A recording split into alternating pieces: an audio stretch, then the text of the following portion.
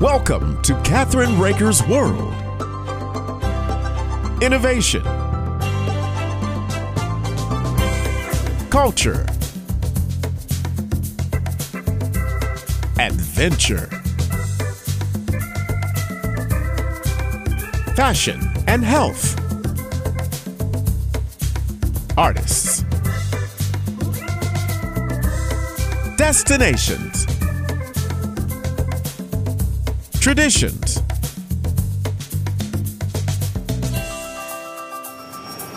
This is Kathryn Raaker's World. Hi, this is Kathryn Raaker of Kathryn Raaker's World, our syndicated TV show, and Let's Just Talk, our syndicated radio show. I'm always thrilled to have. He's a true friend.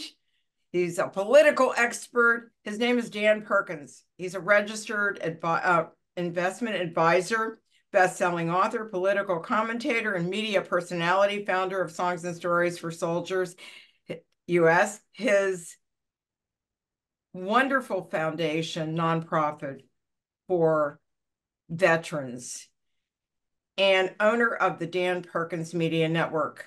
From books to commentaries to radio and TV, Dan will be the first to say that writing becomes part of who you are. It completes a person. And he writes commentaries, opinion pieces, children's books, newspaper articles on various topics, and content for radio and TV programs. For many years, Dan's financial management business provided a reason to keep himself entrenched in politics and current events. It made sense to know what was happening. However, he realized that his interest in the political world was much greater than just the financial portion. It became his passion, eventually leading him to his first book series. In between writing books, he developed a keen nose for what is real news and what is not. He soon realized that not all reported news is, number one, factual, number two, unbiased, and number three, comprehensible. So he began his quest to provide a way for people to understand what is being written between the lines. He wants people to realize that much of our news is swept under the rug or deemed unnecessary for the average citizen. Dan will discuss the latest after the Trump guilty verdict in New York and $320 million for a pier that's got to be fixed now. It's unreal what's happening. So let's talk. Hi, Dan. How are you today? I'm fine. Thank you for having me on, Kathryn. It's always a pleasure to be with you. Well, you're all of that and more. And you keep on and reinventing yourself. Mm-hmm. And because of the times. Yes, you have to, regardless of your age. Right. The only way you can, or I believe, grow, you have to reinvent yourself, finding new things to do and new ideas to run with. And that's what I've been doing for a long time. And, I've known you how many years now? Is it 15? Probably pretty close to that. Pretty close to that. And I don't think we've changed a lot, actually, Dan. I think God is keeping us younger in spirit and in looks, seriously, because he wants us to be a driving force.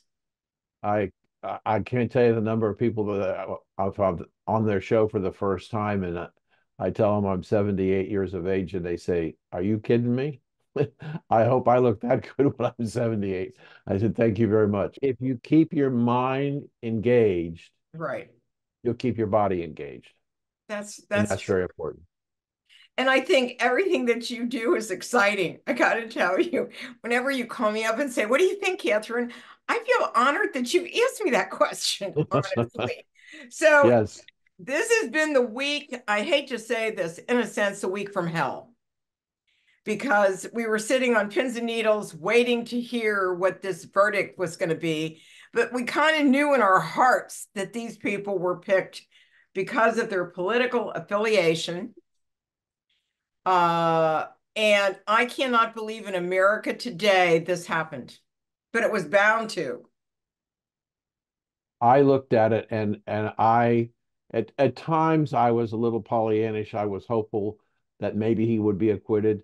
And then I defaulted to, well, maybe there'll be a hung jury. And it didn't happen. And I'm disappointed is a weak sister because it isn't disappointing.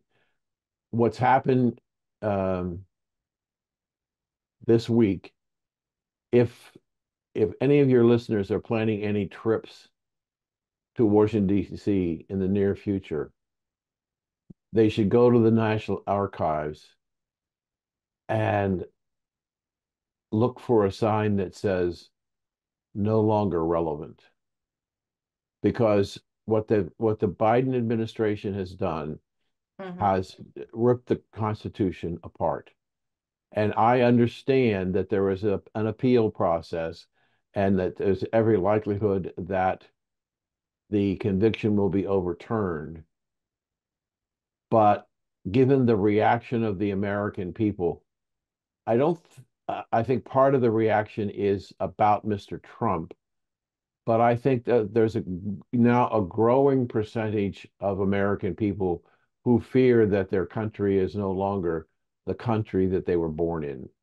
And you know, I have a regular Monday morning uh, current events group that I meet with of about 40 people here, and we talk about what's happening. And I'm going to go there with the first page of the Constitution, and I'm going to rip it up and throw it on the table because what we have taken away our right of free speech, the First Amendment, due process, to know who is accusing it, what crimes are we being accused of. All those parts of the Constitution that have been around since the very beginning have all been destroyed by Biden and his team. And it doesn't speak well for the city of New York, in my opinion, when you have the prosecutor, when he announces that he's running for election, his principal objective is to get Donald Trump. And the state attorney general, same situation. So they had a bias against Donald Trump before they got elected, and when they got elected, they got elected on the premise that they were going to get Donald Trump. And when we said that we couldn't find 12 members of good and true jury members in the city of New York that were willing to listen to the truth and make a decision based on the truth as opposed to their political leanings. That says to me that New York is a place that most people shouldn't want to live. And I think you're going to see more and more people leaving New York City because its reputation has been destroyed. And when we have that kind of environment, we had, in essence, Kathryn, 12 people who were empowered in the city of New York by a prosecuting attorney to try Donald Trump for things that they said he did that were not illegal, but they manipulated the system to make them to be illegal, and they got a jury to agree with them. Those people made the decision. I want to ask a question here, if you don't mind.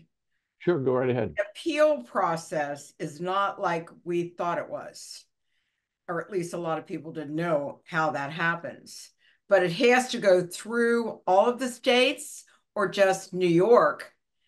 Just New York. It goes through. Just New York. It has to go through. It has to go to the appellate division and then the New York State Supreme Court, and then it is appealed to a federal court, and then ultimately could be appealed to the Supreme Court.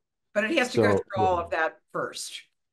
Well, that's an interesting question because what's being talked about now is what is the judge going to do in terms of sentencing of Donald Trump for the conviction 4 days before the Republican convention. the attorneys that I talk to are saying, depending upon what he decides to do with Mr. Trump could appeal immediately to the U.S. Supreme Court. And that's what I would do. Well, they've got to do certain things in order to create if, for example, he puts him on house arrest until his appeal process is completed, which means he can't leave his house arrest and go out and campaign. There's some people that are questioning, and they're talking on the left about putting him in jail, and so the judge is going to have to be extremely careful, because if he takes the same attitude that he took when he had the trial in determining what his punishment's going to be, you could have, as some people are saying, the outbreak of civil war in the United States. I agree with that. And I also think they could probably try to disbar him as a lawyer and a judge. Am I correct? They could, for what he's done? Absolutely. Absolutely. So it's what's interesting, Kathryn, is that he, for lack of a better description, he has no shame. He did things that lawyers on both sides made no sense to them, that it was clearly prejudicial. So the judge's job is not to be prejudicial. The judge's job is to be neutral. And so he was accused many times as being an additional attorney for prosecution. So if he tries to take that same kind of demeanor, he's going to put him into house arrest or whatever.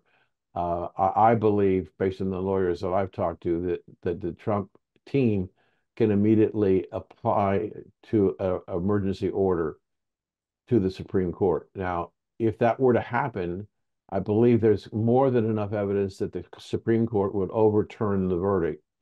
And as a result, all the charges would be dropped, and Mr. Trump would be free to go do what he wants to do.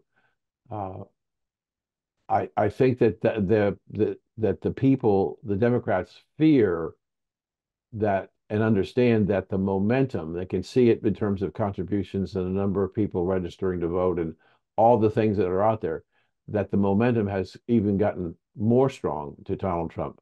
So they got to be careful that they don't go off the deep end and try to retaliate. So this is going to be a very unsettling and difficult period of time. The person who has the most difficult position at the moment is Joe Biden. Because if Mr. Biden decides to jump on the bandwagon of criticizing and condemning Mr. Trump for his conviction, I think that could be a tremendous backfire. Now, I also understand that I don't think the Democrats have any brains left in their heads. They're just acting on emotions and making short-term decisions. But if the American people turn on the Democrats and Biden, not because of Trump, but because of the abuse of the Constitution and the diminishments of our rights, as some people have said, if they come after Trump, can they come after you? Well, you and I aren't important enough that they could come after us, but they could come after us. And that's what's got a lot of people wondering what in the world is going on in our country. And it's the right question to ask. So when I said to you a moment ago, this is going to be a very difficult time, the Democrats could find themselves in huge trouble if Mr. Biden doesn't keep his mouth shut. Well, that's the sad thing, but we have to take a short break. Sure. And we'll be right back with Dan Perkins. Would you like to give your websites out? Sure. danperkinsmedia.org. My personal website is danperkins.guru, and the foundation website is songsandstoriesforsoldiers.us. And that's really important. So we'll be right back. And don't forget to go to our website at Kathryn Raaker's World. Let's just talk. And don't forget to try wonderful yournews.com. You'll be really surprised and and it will really help you. It's great news. We'll be right back.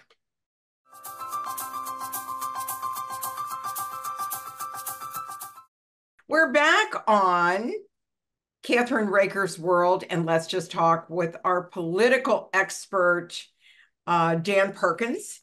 And, you know, I need to finish the show out today. So what would you like to leave our audience with on what you think we can do as citizens to stand up and fight for not only Mr. Trump, but all of us to keep the republic, not the democracy, the republic?